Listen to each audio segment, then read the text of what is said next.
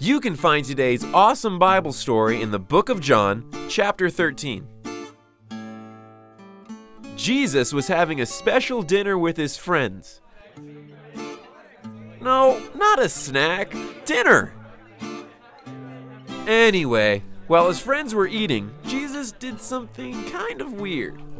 Why would he do that? He got up and grabbed some water and a towel. His friends didn't understand what was going on. Why does he do that? Then Jesus did something even more weird. His friends really didn't understand. They had questions. I really don't understand.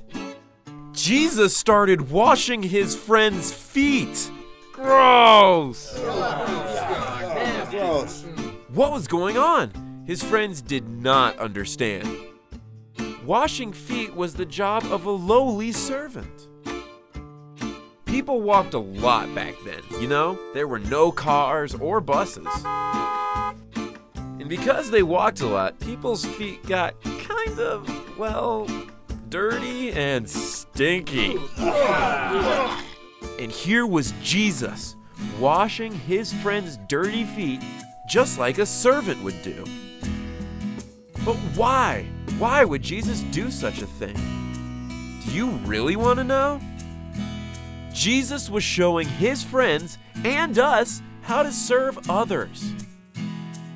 Jesus showed that we can treat others the way we want to be treated.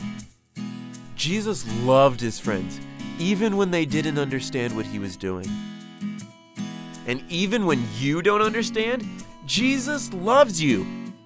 You can always trust the love of Jesus.